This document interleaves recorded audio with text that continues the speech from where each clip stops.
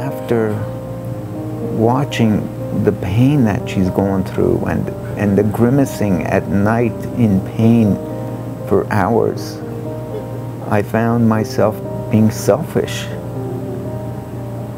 I love holding Katie's hand and looking into her eyes every day, but I hate seeing the pain she's going through. And I promised her that I would help her.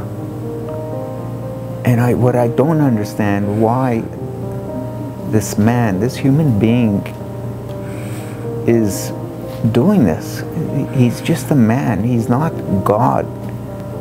He's just like my wife, and my wife has her own beliefs, and I have my beliefs, and I don't understand why his beliefs are now ruling the population of the state of New Jersey. What makes him so special? I was aware of the law before it was law.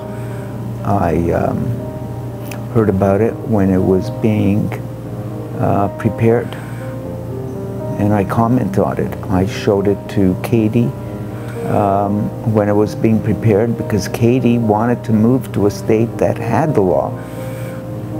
She knows that she wants to die in dignity. She wants to live her last days knowing that it will be peaceful, not suddenly in pain. Is that too much to ask?